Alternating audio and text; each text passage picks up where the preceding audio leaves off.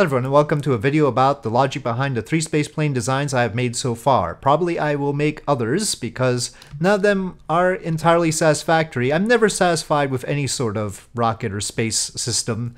Every one of them has some sort of shortcoming, but they all are built to some specifications. There is some logic behind them, some reason they look the way they do. And so I'm going to talk about why the spaceplane designs that I've made look the way they do, because they are all fairly tightly made to a particular logic, and that's what makes them different from designs from other things. So even though something might look like a design that you've seen elsewhere, because the logic behind it is different, it's a different design. And so there is a spaceplane design where they had 3 different identical spaceplanes. 2 were the carrier plane, and the central one was the one that actually went to space. It was a Trimese design, and that bears some resemblance to this idea, but of course there are 2 here. The reason why there were 3 in that particular design was because they were using hydrogen and oxygen, and that's not very dense. And I realized that it would be possible with just 2 planes to do the same job as long as you're using methane and oxygen. So that was criteria number 1 for this Shinkansen system, my first spaceplane idea. And the second criteria was I wanted it to be able to refuel with a single launch of either Starship or SLS, such that it would be able to go to the moon, make orbit around the moon, and come back. So the total delta V would be 4,800, assuming it would aerobrake at Earth orbit, aerobrake in Earth's atmosphere in order to get to low Earth orbit. So we needed wings because it's going to use them to help aerobrake, but I mean not full wings. So we have this sort of design where it's got a lot of surface area. It's going to be fairly light coming back because its tanks are empty.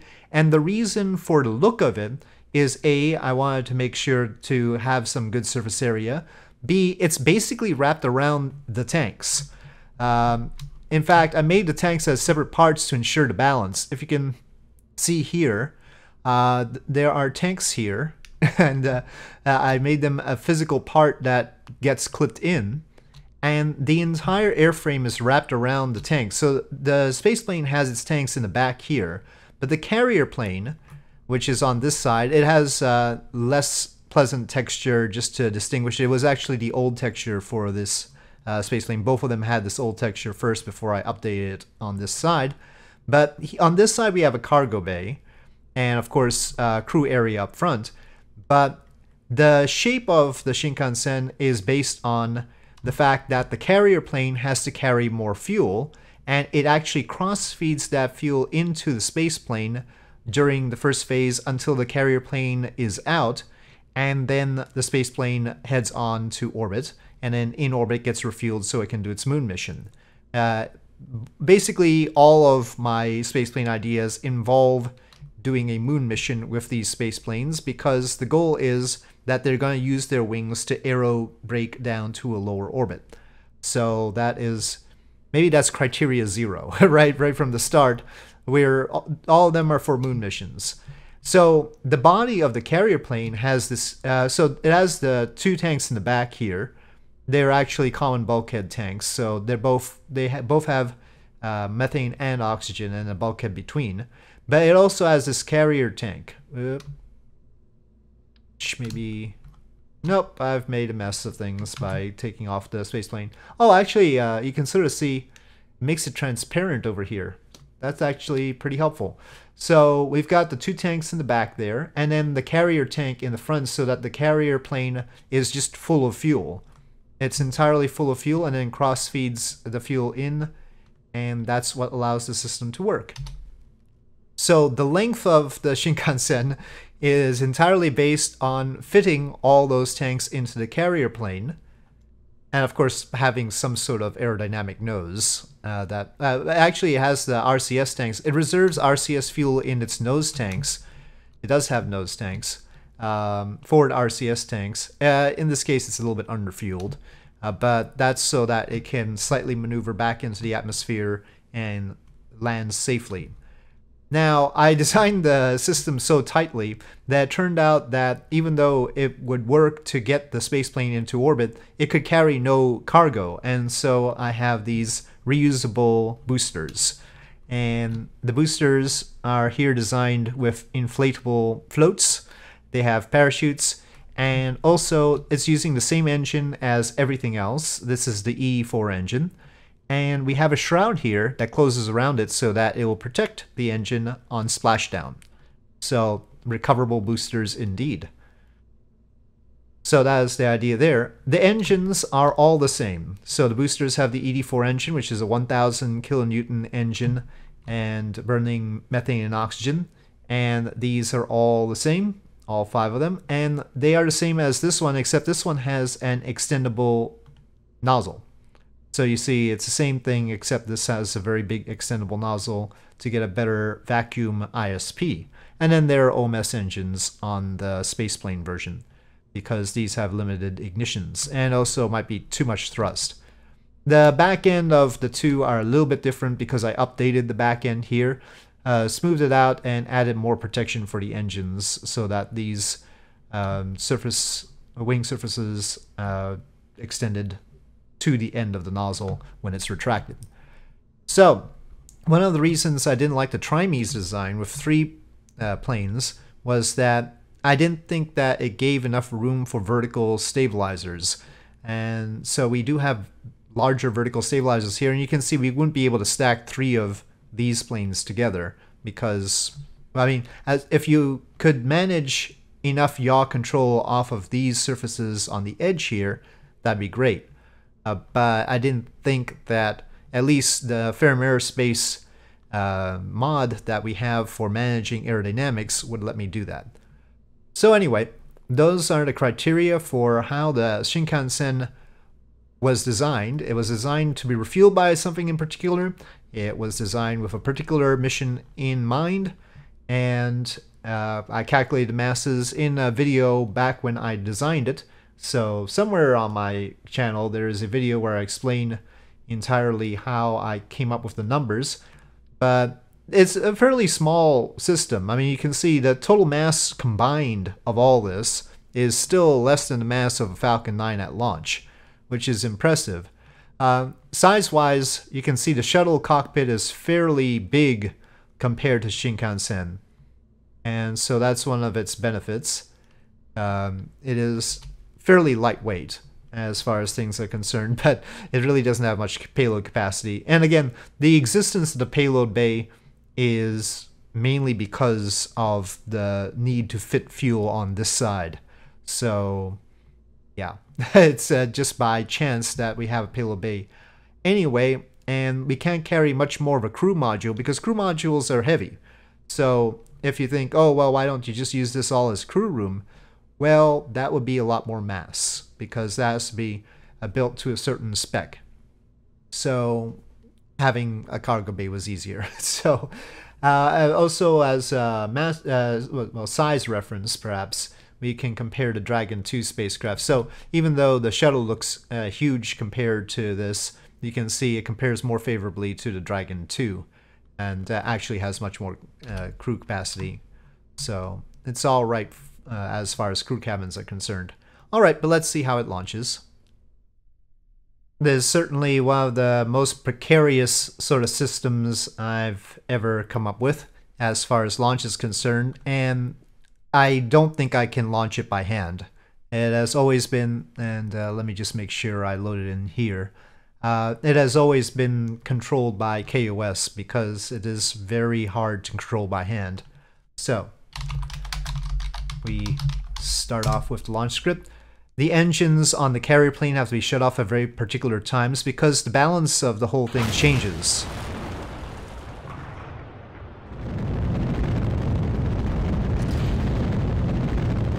And it's got a little bit of a sideways tendency initially. That's partly because of the boosters. It's got a little bit extra thrust on this side right now.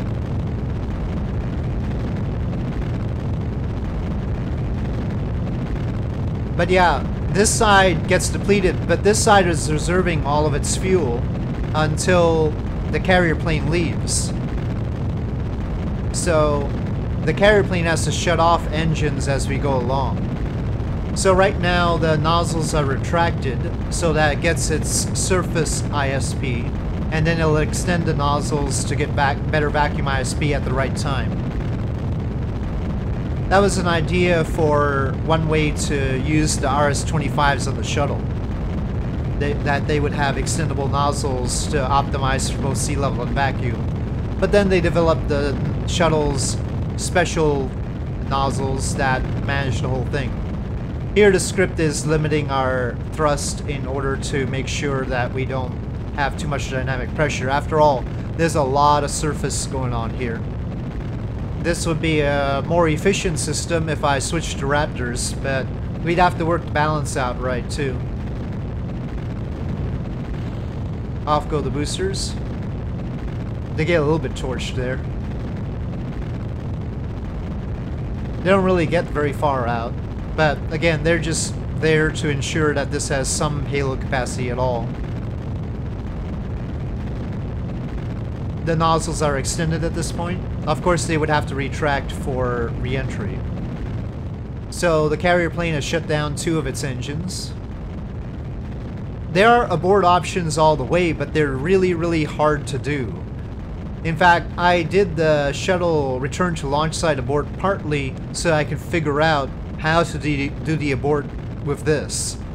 One thing that would have to happen is that the crossfeed from the carrier plane into the spaceplane would have to stop, because the spaceplane, before it can abort, has to drain most of its fuel, because its fuel is all back here, except for some RCS fuel up there.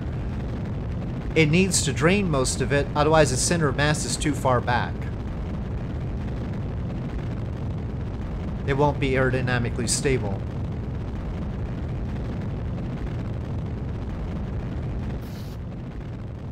Okay, so now there's only 1 engine on the carrier plane left.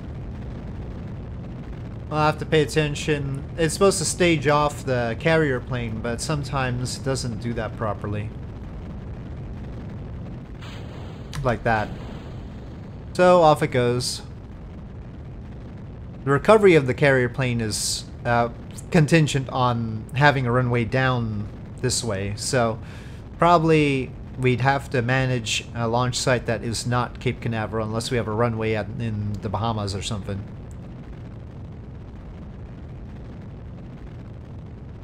So you can see the internal fuel of this is enough to give it about 6,000 meters per second, so technically it doesn't need to be completely topped off in order to do the moon mission.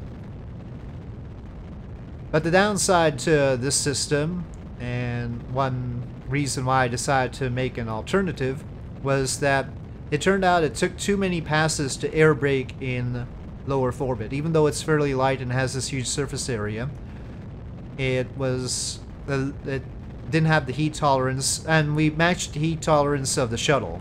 So, but we weren't going as deep into the atmosphere as the shuttle does on its full re-entry. We were just trying to skim the atmosphere in order to slow down, but not enough surface area to do that quickly enough to avoid too many passes in the radiation belts. So one thing I wanted to do was avoid that. One reason for creating a spaceplane is that we are effectively making sure that we return with and can reuse our transfer stage and service module, right? So instead of dumping those, which any capsule would have to, the capsule cannot bring its transfer stage back, a spaceplane can, and here Starship is effectively a spaceplane as well. So it allows for the service module and transfer stage to be brought back and reused. So all the spaceplanes, except for the last one, which is the Taurus spacecraft. The Taurus spacecraft can reuse its service module, but I decided to make one spaceplane that wouldn't be trying to reuse its transfer stage. Perhaps it's obvious, perhaps it's not, but the carrier plane is not ever meant to be crewed. It is completely automated. The spaceplane can be crewed, but the carrier plane is not meant to have crew at all, and doesn't have any room for it.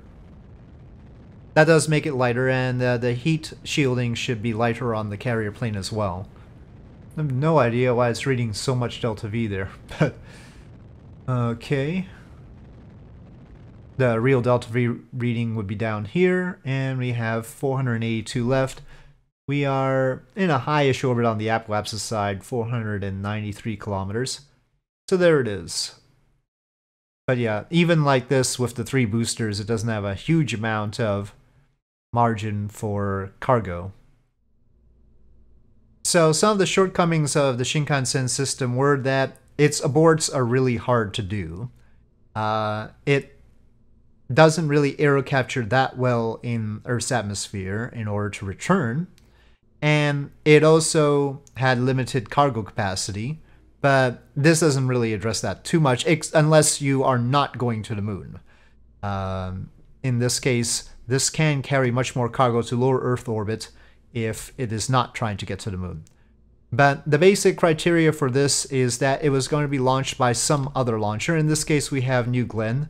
One of the plus sides of New Glenn is it has these aerodynamic surfaces on it, which can counterbalance the spaceplane's wings, even if the wings are extended. But they can retract. I made them so that they could. But really, we would like control surfaces on the wings themselves, but due to a limitation of Kerbal Space Program and how these surfaces do not go along with the animated parts, I did not put them. Actually, in order to control roll, it has RCS thrusters on the wings. That was contemplated for the shuttle as well, but not done. The design is built around the idea that it's going to carry 2 hydrogen-oxygen tanks, and those would feed some hydrogen-oxygen engine on the tail. So it is designed around tank. Actually, all 3 designs are designed around their tanks. In this case, it is designed around the idea that it needs to contain enough hydrogen and oxygen to transfer to the moon. And we have here 4 BE-7 engines as our transfer engines, and the internal fuel of the Shuttle Mark II here is methane and oxygen, so we use ED-1s. And we would slightly want to underfuel the ED-1. Well, it depends. We're not really optimal here because I think I planned this for balloon tanks, and we're using regular aluminum lithium tanks. So we're only getting 2,700, but I don't know if it's calculating with the abort system or not. So once it gets far enough along that it doesn't need the abort system, which is these SRBs. These are real SRBs, by the way. They are based on the Lambda 4B from Japan. And that Lambda 4B has a bunch of these on the bottom of it to give it a good start. They're very high thrust, low duration SRBs, which is perfect for a launch abort system. So they are real SRBs. And we have these decouplers, which I can't click on, apparently. But these decouplers, abort decoupler left here, will separate them off when they are no longer needed. So we don't have to be burdened by these SRBs for the whole time, nor the parachutes, unless we want to keep them along for some reason. So the parachutes are on the abort system decouplers. Yep, so just parachute down in the case of an abort. The aerodynamics of this would be perhaps complicated. Maybe it could do with some sort of surface. I'm not sure. But obviously in Kerbal Space Program, that part's easier. So it is built around the tanks, and then of course we have to have some sort of crew cabin. And then there is fuel in the back here for the OMS system, orbital maneuvering system. And all in all, you see the numbers there. It is about 50 tons. But I would like to switch these out for better balloon tanks, because we probably do not need tanks we've got there. Because after all, there's no structural load on them. And yeah, I think I designed it based on that, taking a look at the delta V there. Okay, I'll just manually launch this one because I can. Throttle up. No, let's twitchy there. SAS on. Ignition. And launch. So this is the Shuttle Mark II. Originally it was called Shinkansen 2. But then again, originally the Shinkansen was called Hamster. Delta V wise, our capabilities are less than Shinkansen, but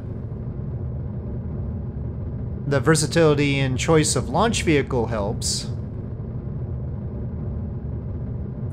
The Shinkansen spaceplane, I mean, if you launch it unfueled, it could be launched by something, but not very easily. You'd have to strap it on the side, not on the top.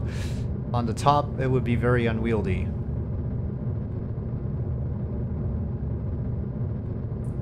Fueled, no launcher would be able to launch it because it's more than 130 tons. I was hoping that this would be a little bit better on the aero capture, but it turns out not so much. Perhaps if we had control surfaces on the wings, that would help a little bit more. It does, of course, have a better abort capability, so that is a plus. I don't know how much fuel to reserve for a barge landing with this, but I think I'll cut it there. 15 seconds left. Separation and ignition. We have a little bit of a mystery how much Delta V we have here with the two BE3Us, which may outperform the real ones. We've got 446 seconds of ISP, but it seems like they don't really get that much, perhaps. Right around here would be a good time to ditch the abort system, but if I recall, they don't go off wonderfully. Let's see. A little bit iffy there. Of course, there is the decoupler as well. That does add mass to it. The fins don't exactly fit inside New Glenn fairing very well, obviously. It would poke out of the 7-meter fairing unless this was offset, which to some extent it could be. But they would fit inside the fairing of SLS, so then why would you need to put the transfer fuel if you're going to use SLS? If it's Block 1B, of course the EUS would be able to transfer this. Got any problems? Maybe if you wanted to carry cargo in there. Cruise space in this is most limited though, compared to the other two space planes. So again, the specifications for this was that it has to be launchable by a regular launcher that was available and carry its own transfer fuel still. So it had to be fairly small and lightweight, as lightweight as possible. That did sort of limit the size of the wings as well, which turns out to be a bit of a problem for the aero capture because once again this does not aero capture as well as I would like. So because we needed to keep the wings lightweight, I wasn't able to get the aero capture performance. Okay, we could probably get into orbit with the New Glenn upper stage, but we'll have it deorbit and complete with our own engines. The BE7s are only 40 kilonewtons here, and I've got them at 452.8 second ISP. Hopefully. Would be useful if they were like that. So there you have it. That is the Shuttle Mark II's idea. We have enough to transfer to the moon, and we have about 1,300 meters per second to do something around the moon capture, but it depends on what orbit. If we capture into a tight orbit, that's going to be tough. Unless we eject out the tanks, and that will give us a little bit more Delta V. But we are carrying the full load of food, water, and oxygen, I should note. But then braking orbit would be tough unless we get refueled around the moon, which would be helpful. If we could grab some fuel around the moon because there's in-situ resource utilization, then that's a little bit easier for this. As you see right now, its load is 51.6-ish tons, so perhaps New Glenn would not be able to launch it without some help from this completing orbit. So again, the margins are tight, and the aerobraking situation is not good with this. So that leads us to the Taurus spaceplane, which is the most recent one that I've designed. The Taurus spaceplane's idea was to reuse the shuttle's OMS system entirely. So it is built around, once again built around tanks, and it is built around the shuttle's OMS tanks. We still have some pizza here. This is from a different idea. Let's offload the pizza and the water tanks and the oxygen tanks and the solar panel for a sec. It was doing a delivery here. But I started off by modeling the shuttle's helium tank. That's the one up front. It's MMH and Mon 3 tank, or nitrogen tetroxide tank. And so there's the tanks on one side and the opposite OMS system on the other side, and the shuttle OMS engines, the AJ-10-190s, being used in the back here. And in fact, Shuttle's sort of structure occurs around those to be as tight as possible. So yeah, it is built around the Shuttle's OMS system to reuse it, and otherwise the front end looks a lot like the Shuttle Mark II. But now we have a much bigger wing. So that was designed to hopefully help with aero capturing, and I have not definitively decided whether that has worked out for us or not. As far as a size is concerned, it obviously has roughly the same mass as the Shuttle Mark II. It's not got the hydrogen and oxygen tanks, so a lighter lifter, in this case the Vulcan Centaur rocket, can lift it, with 6 boosters though. So yeah, that is a benefit. It can accommodate more launchers, though not aerodynamically, because its wing is bigger now. I did try to make a retractable wing, but it's not very useful. So we do not have a abort system configured for this yet, but that's possible. The same abort system basically that we have in the Shuttle Mark II could work here as well. There is no cargo bay that is unpressurized. There's no unpressurized cargo bay, but there is a pressurized cargo area that we can use. So in that respect, it's sort of better than the Shuttle Mark II in having more space, because it doesn't have to fill its area with those hydrogen and oxygen tanks. It has got those OMS tanks, but they don't take up as much space. They're about 1.5 meters in diameter compared to the hydrogen and oxygen tanks, which were 2.4. So anyway, but it is sort of wrapped around those and has that huge wing. And it can barely be kept stable on this Vulcan rocket. So let's see how that works out for us. The Delta V isn't reading right because I have locked the Centaur stage's fuel, because I've underfueled it for this purpose. And I hope I've underfueled it right this time. Previous times I had less fuel than I would have liked. And this time I put more in, but that means more burn time, which is always tricky with the Centaur stage. Okay, SAS on, throttle is up, ignition of the 2 core engines, and launch. Thrust weight ratio is very high.